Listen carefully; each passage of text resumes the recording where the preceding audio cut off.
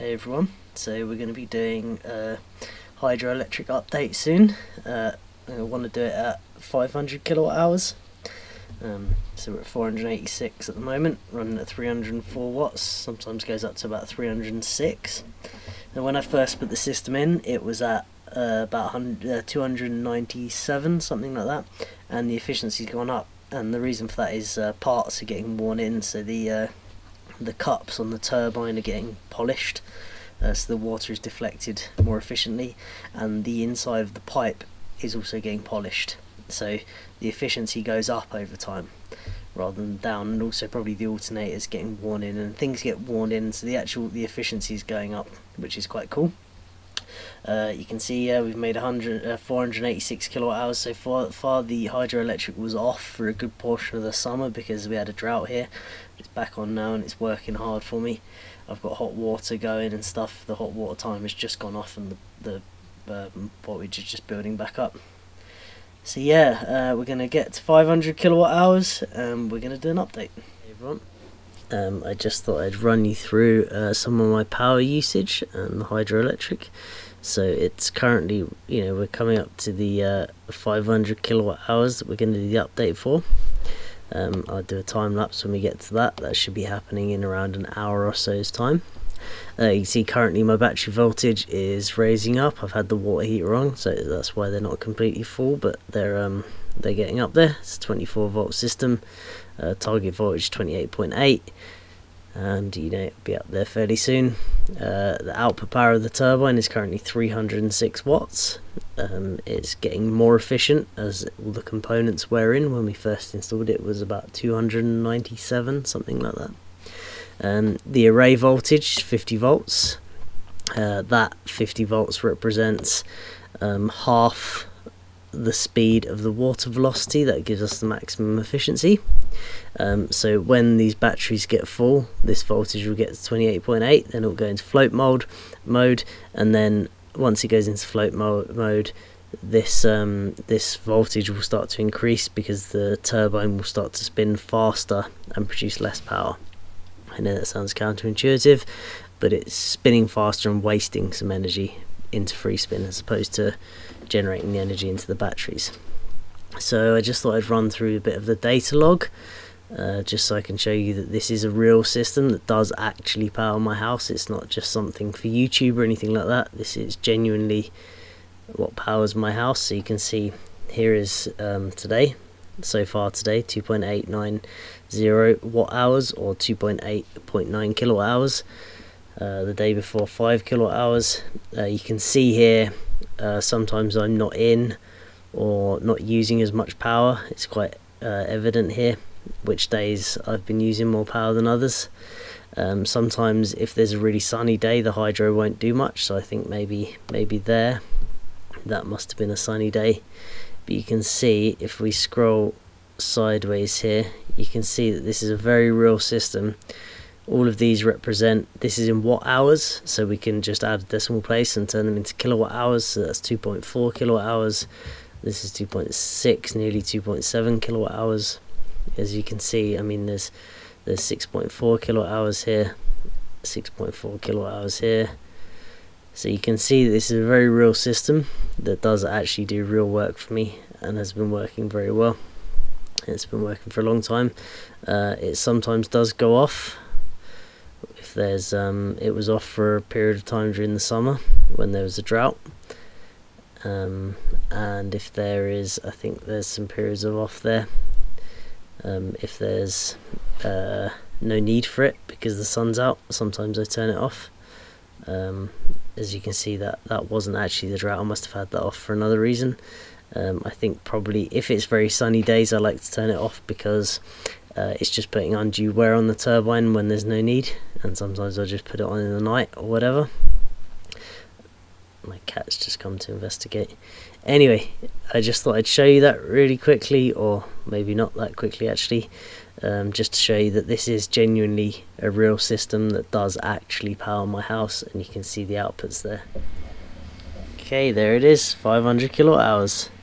I think we've gone through everything we want to go through here. Sorry, there's a little kitten trying to play with me, so if the camera gets knocked I apologise. So it's late now, it's 10 o'clock at night, so we shall do a walk around in the morning. We'll go through the good and the bad of the system and changes that are planned to be made. Okay, good morning everyone. So we're up at the intake here. So if you remember, this is the intake box I built. For the most part it's been working very well. As you can see, I haven't cleaned it or anything, it just self-clears like that. There's plenty of water up here at the moment, but there was a bit of a lack of water during the summer. So we're going to do a few little modifications to the system because of that. But I'll show you how this has been working. We'll chuck some leaves in it and stuff. Currently there's 3 litres per second going through that, although you probably can't tell.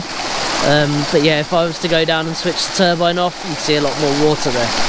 Right, let's chuck some leaves in it. I'll show you how it's been working, how it clears and gets rid of the leaves. How it clears leaves, so a handful of leaves, I'll chuck them above the intake here, and you'll see it clearing the leaves quite well. So here come the leaves. Sometimes 1 or 2 do get stuck, but eventually they clear. There you go, there's 2 stuck just at the back there in that little cavity, but it doesn't take much to clear them. If the turbine just changes speed a little bit, it will blast a little bit of water up and those 2 will clear. We'll put in another big handful. See, we'll come down here, get a big handful of leaves like that, chuck them up there, here they come. There we go, one of the other leaves just cleared one of the other ones that got stuck there a second ago. See, the occasional one does get stuck, but eventually it clears, and every time I come up here it's clear of leaves. I never have to clean it out. Oh, that one went, there you go. See, if one does get stuck, eventually it does seem to clear itself, which is good. Okay, so let's talk about some modifications I'm going to be doing. This here is the very top of the stream, and in the summer it was very slow. There's hardly any water coming through here, and I have another stream at the back of the land over there, but it borders my neighbour's property as well. He's given me permission to pipe a little bit of water down to here so I can keep the turbine running in the summer. It'll only be a litre a second or something like that, but it will keep it running all summer, just keeping them topped up during the night, because I have a lot of solar in the summer, but it'll keep them topped up during the night. So that's modification number 1, is to move a little bit of water to here for the summer, and I'll take you over to the lake and show you modification number. So here is just down from the intake where the pipe leaves the stream and starts heading off down through the woods, and it's at this point I'm going to intersect the pipe and have another pipe coming into a T which comes from the lake, which is actually just behind me, and I'll show you it possibly. That mound there is the lake, so I'll take you up there and show you the plan. There's going to be a pipe coming down from up there and joining into the pipe that's now behind me. Here is the pond, or the lake. I've been doing a bit of work up here, flattening it off, as you can see. That bit of pipe you can see there is going to go in here.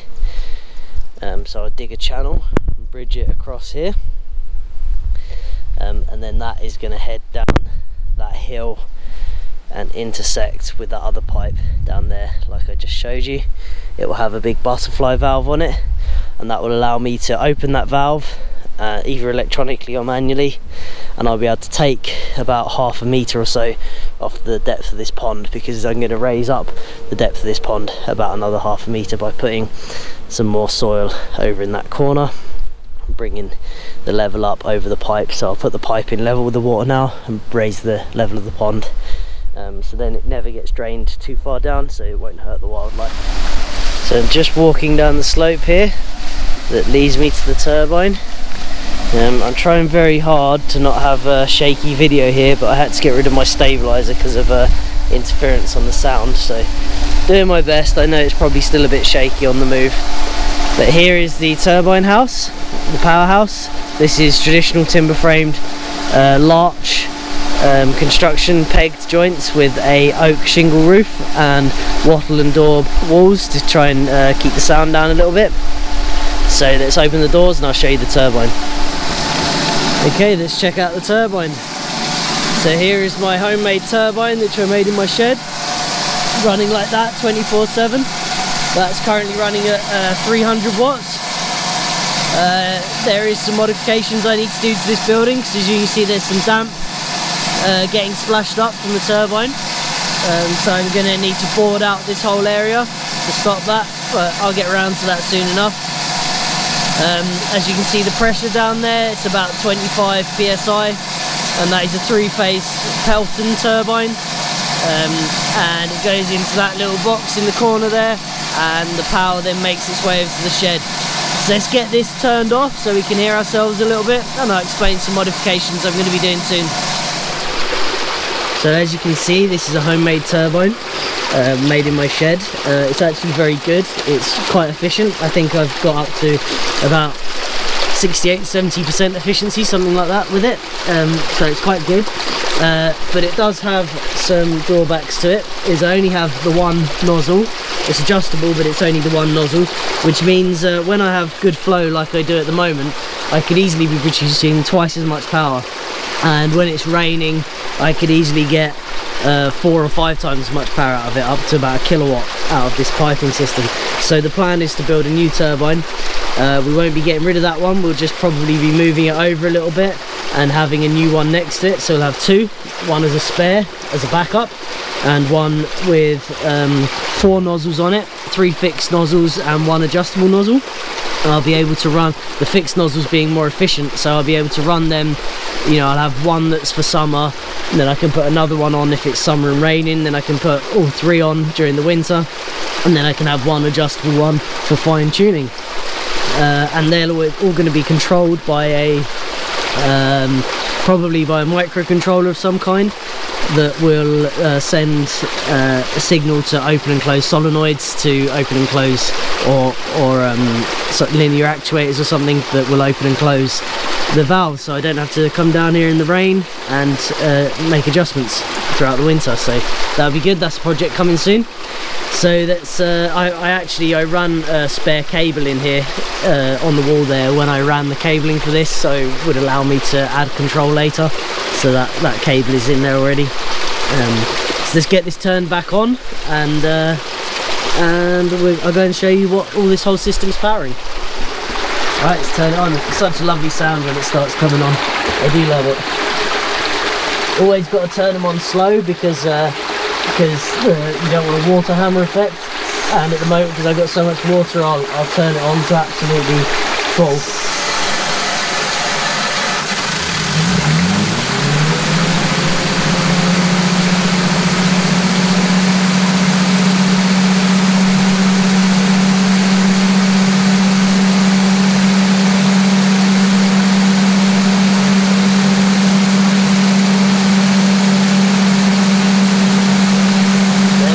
That's about full, so I'll take it into the house.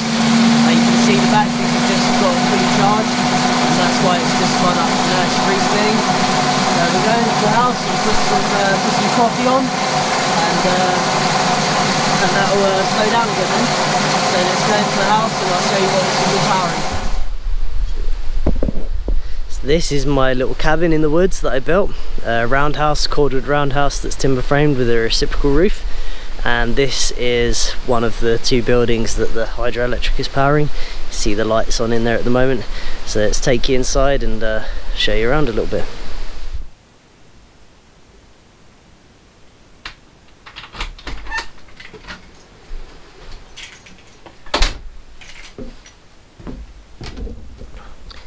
This is my little house, a little cabin in the woods. It's cordwood and timber frame construction. I built it. You can go and see how I built it if you haven't already. It's not that bright in here because it's still early morning and I don't have lots of lights. I like that cozy feel, but yeah, it might come out a bit grainy, the picture, I'm afraid, but that's how it is. We have a reciprocal roof. See up there, like a spiral roof. Yeah, so this is the building that the hydroelectric powers. So you can see I've currently got the lights on. I'm actually just put a pot of coffee on, which is just on there. It's just warming up, but I can also run this two element oven as well from it. I'll just put that on and show you actually. This hydroelectric system also powers the fridge freezer there, which uses about 1 kWh a day, so that's another thing that we get out of it. I'm just waiting for this little oven to heat up here, and I can show you that it powers a 1300 watt oven. I don't know if you can see that there, that says 1300 watts, 1350 watts. So we'll wait for that to heat up. I actually did a little video of the cabin. It was called A Year Living Off Grid, and there was quite a bit of confusion around my power, because a lot of people said, oh yeah, how can you be off grid, you've got internet. That was the main one, but a lot of people actually thought I was connected to the grid because I was boiling a kettle and I did electric cooking and so on, and they actually thought I was connected to the grid for that reason, which was quite a compliment, because to have an off-grid setup that imitates being connected to the grid is something to be proud of. So we just see this oven is just starting to come on. Here we go. There's no generator or anything, there's no trickery here, but you can see that glowing red elements in the oven. Oh, let's take that one out as well. There's a bit of washing up to do in the sink. I apologise for the mess, but I've just had my breakfast, so you can see that there's red hot elements in there, and that's all running from my hydroelectric, not directly through some batteries, but indirectly it then charges them back up again. So there we go, that's the cabin, what it's powering. We'll take you out to the workshop and show you power tools and stuff that I can use. See, I'm out in the shed now. I can run all power tools. With a drill, there's a grinder there. I can run lots of stuff at the same time, no problem. This is all running off the hydro. It runs off a battery bank. I'm currently cooking as well in the house, and all this stuff still starts up. I shall show you the battery storage, which is under the counter just here. Okay, so in this cupboard down here is where the batteries are. I just have 2 leisure batteries and 2 car batteries. So not a huge amount of storage, but the hydro keeps topping them up constantly, and the inverter's in there as well. It's a bit of a mess. I need new batteries, so if you could like, share and subscribe this video, hopefully we can get some views on it, and that will help me buy some new batteries. That would be very handy. Okay, so that's kind of everything with the hydro. All working great, and it's been working like that for a while now, and I think it's going to continue to work like that for a while, and soon enough we'll build a new turbine that's even more efficient, gives us even more power, because once the workshop over there, the earthbag workshop over there is done, we're going to need more power for that to run everything, and lights and everything in there. So we're going to do some upgrades, so stay tuned. Okay, so I hope you enjoyed the video, and thanks for watching.